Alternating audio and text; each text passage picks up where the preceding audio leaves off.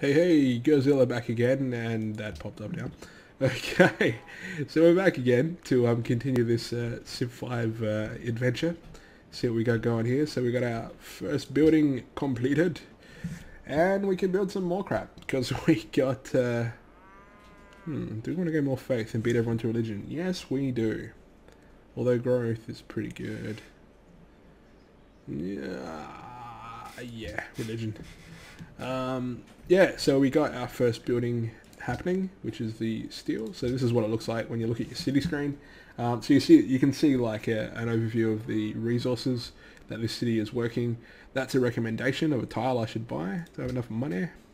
I do, but I don't have a whoopsie doodles. But I don't have a worker, so I'm not going to buy that yet. Because you know, if you're going to want to work it, what's the point? What are they worth here? Okay, 310 bucks. Yeah, we'll wait. So wonders, your palace is considered a wonder. It's a bit of a, like a Kickstarter, as you can see there. And then the steel, which gives us our culture and faith. And you'll see up here now, so this one is active. So once we have 10 faith, which is going to take us 5 turns, we'll be able to make a pantheon, which is sort of the first belief type thing that allows you to, start your religion, basically. And that's cranking over, so we're getting 3 a turn. That's pretty good.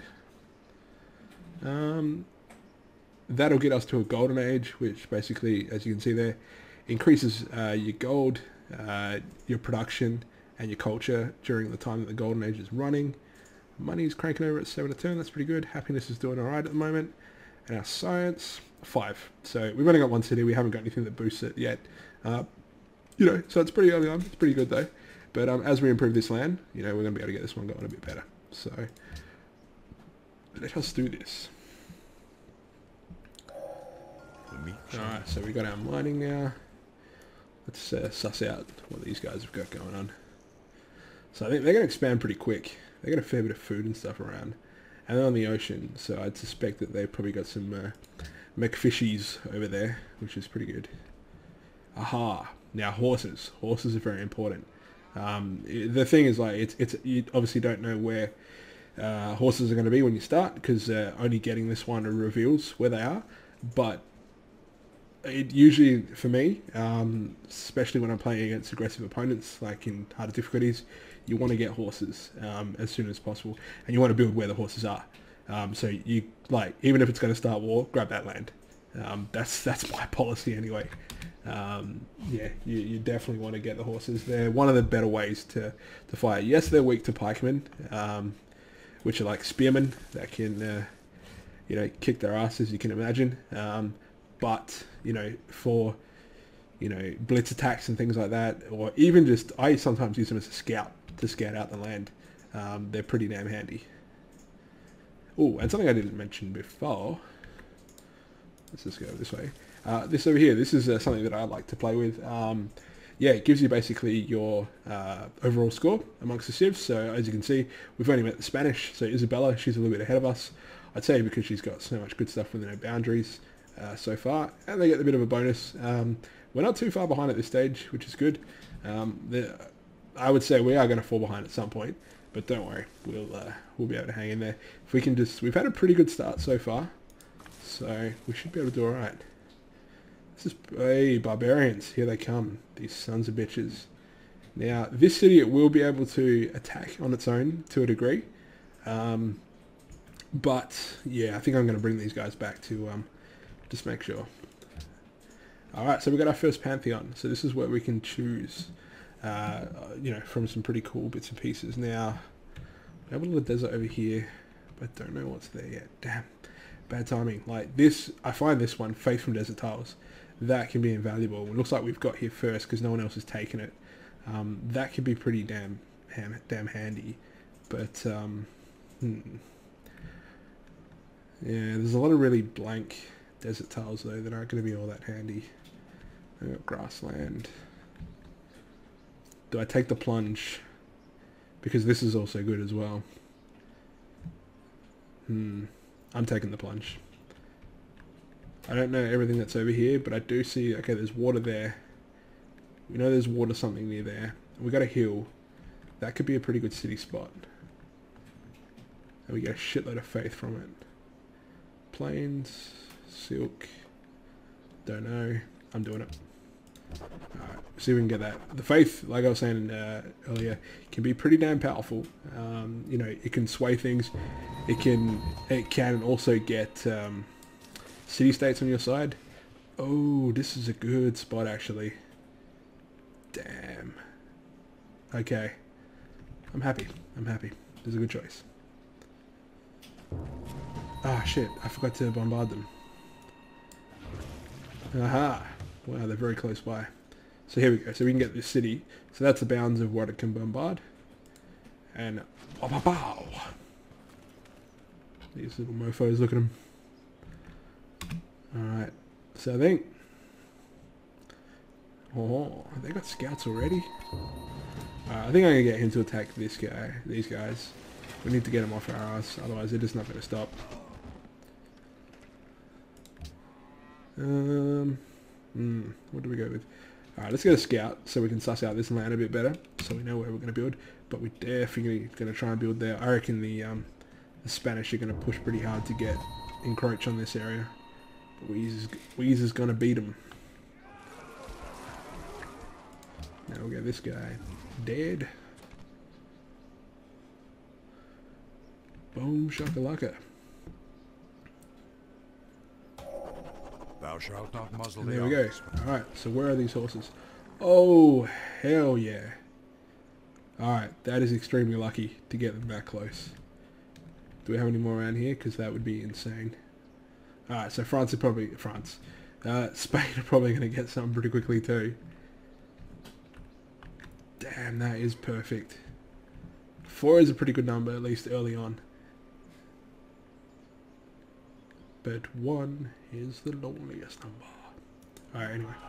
Before I lose it, let's get a policy. Okay, so production for melee units. And if there's more melee units together, we're going to get production. And this is going to give us a great general, which is sweet. We're going to hide him in there for the moment. What he basically does is, actually, let's bring it up like this. That way you can see it properly. Great General. Alright, so what they basically do is they can construct citadels, so they can make like a building that can steal land, as well as yeah, it gives a big defensive bonus, and enemies that start to get close to it, get adjacent to it, start to lose health, which is pretty awesome. So that's one way you can use them, or the other way is you obviously send them along with your army, and it boosts all the units within it within 2 tiles, which is extremely good. So if you're making a push trying to take a city, I always send them in. If I've got some bastards that have built right next to my land, you know, and sort of inhibiting my growth, I might make a citadel.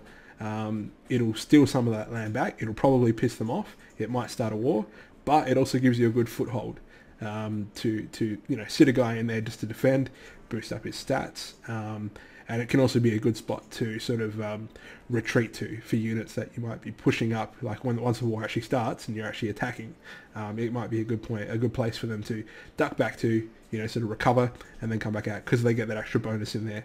They shouldn't be getting hit quite as hard. So we're going to set that guy in there for now, because if I send him out, these barbarians can probably kill him pretty easily on their own. They are a bit fragile as they are. Now, what do we want? Yeah, I think we'll get archery, just so we can start to build our defenses, our defensive units, and then masonry. I think we're going to hit masonry pretty quickly. Alright, so we got a promotion. Now, there's a few different options. So this guy in the grassland. Now we're going to be fighting here on pretty open land. We do have a lot of forest here, and one of the things is open land is obviously, you know, there's no bonus for an enemy, whereas, you know, if they're hiding in a forest, you know, it makes sense that they'd get some sort of bonus. Now, going with this one here means that we're going to get a bit of that bonus back, or a bit of that, yeah, bonus back.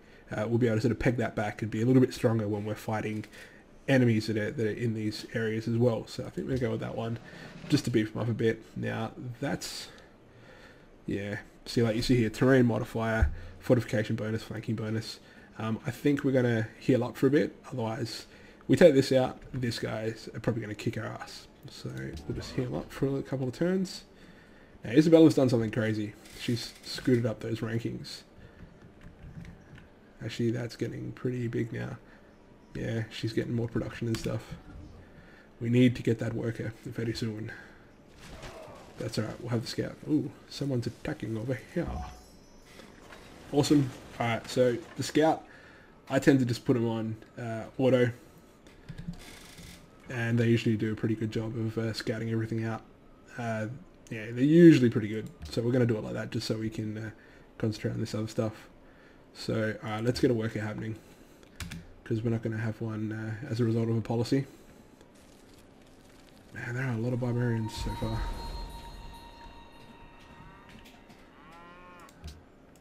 You die. Alright, now these guys are going pretty well. Yeah, let's just heal up for a little bit longer. A lot of barbarians, but they're not hitting me too hard yet, which is lucky. We're having a lucky start. No complaints, it's good. Yeah, let's hit these guys a little bit. These douchebags.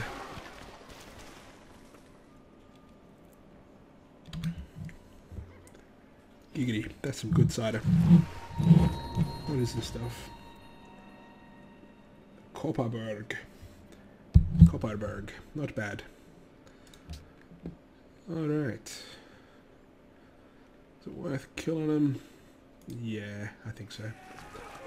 These guys aren't, I doubt that they're going to try and come out of here. If they do, we're unlucky. That's what I'm going to put it down to. And these bitches be dead. Wow, they are really scooting along now. What? Whoa, up to 4 people. How are they doing that so quickly? Cheat codes! Cheat codes! Alright, so research, what's next? So if we're going to build a city, that's good, but I don't think we're going to build a city yet. I think we want masonry. We want to get this happening. That is going to just smash our production out of the park. And the fact that it's got food and money on there means that the city will probably prioritize to work these tiles first, which is what you want. Like, that's a, you know, we've only got 3 people. By the time they build it, maybe 4, maybe 5. Definitely going to be worthwhile to, you know, get these as part of it, because you're going to, you know, you're getting a whole lot of stuff out of this one tile versus these. I mean, you're getting some stuff, but, you know, it's a better balance. And horses! We've expanded our borders to the horses now, which is awesome. Alright. So we've got a bit of money going on now. Can we buy anything useful? We can buy an archer. We can buy a scout. I'm going to buy an archer. Awesome. Now I'm going to get this archer this time. He's going to protect, but I'm going to get him to help out these fellas. Because we should be able to take this down now pretty quickly. Yep, we can take it out.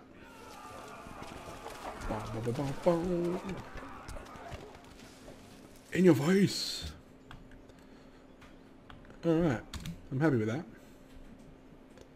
Whoa, one player's at 73? What the fuck? They struck gold. Now, can I see any barbarian encampments close? Some over there. There's Cape Town. Damn, that's a good spot over there as well. Fudgeroonie. I think there. I want to build there. I definitely want to build there. Alright, we're going to try and take these guys out.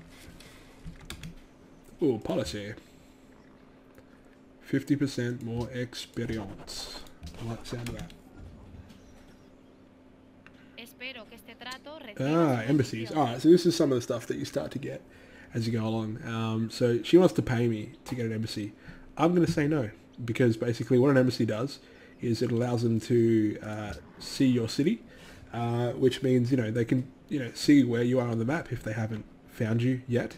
And I tend to find that they tend to be douchebags, and you know, use that as a, well, it's smart. It's not really a douchebag, but use that as a way to. Wait, I'm gonna get this guy to follow him. To, you know, scout you out to attack. So work together. I don't like you. I don't trust you. Your score's too high. Lamest excuse ever. I know. We'll get you to work these horses. We'll get you to go over meow. And you can follow. We'll get some bonus for this mofo. And you can actually protect these fellas, because we can't see what's up here. And usually, you know, you guys will be doing the thing, then a barbarian comes, kills your worker, and you're like, fuck, that took me forever to get, and now look what you've done. So, okay, hold on. This might be a pretty decent time to get another settler, because we don't have too many people yet. Yeah, we're doing it. Because what it does, when you start building a settler, it stunts your city's growth. So you want to sort of be careful about that. But if we can get another city, I want to take this land as quick as possible. And then, yeah, we're going to work this way. I'm thinking I'm going to take this first. I know I said you should build on a hill, but that's a better spot. We got better reach for some pretty good things, and I don't think you can actually build that close to another city.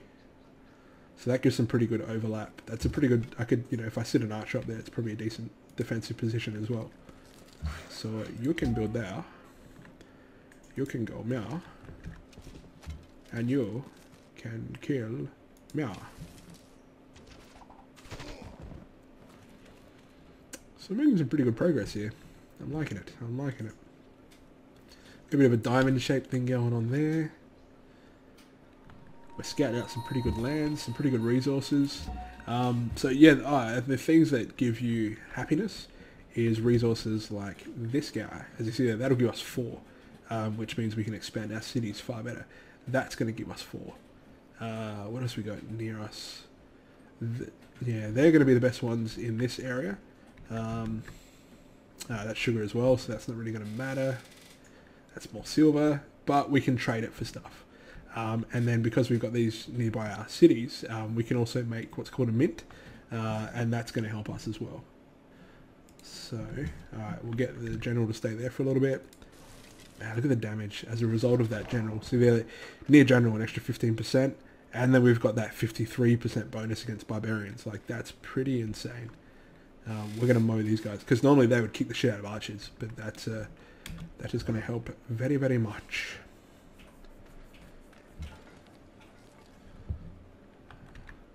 Man, they are populating like rabbits. They are vermin. Alright, you fellas. They did a good job of sussing that out, actually. Except for meow, but that's okay. Because we have plenty of time to do that.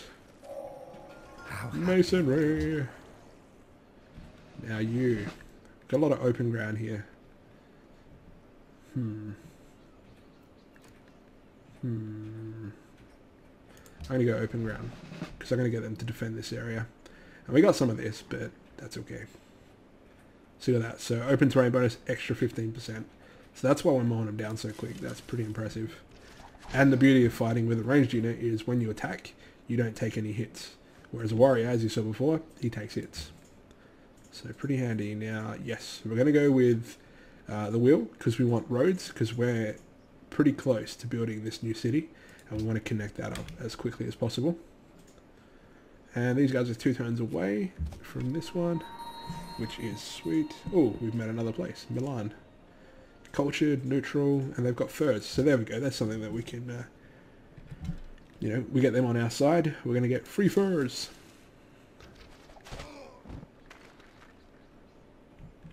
Yeah, I'm just wondering, production might be better than... No, that will be better, because our happiness is going to be pretty... Like, when you build a city, it's going to suck like all of that happiness up, basically. So we're going to work this tile next, and then we'll move on to these so we can get our production on. So many complex little decisions to make with this this thing. It's all about balance, basically. And I'm a bit of a believer that, I mean, it doesn't matter if you've got a bit of like a little bit of unhappiness, but I tend to try and eliminate that just so you keep your overall growth going. Man, they are expanding like crazy. Rabbits like these guys. And that one should be done.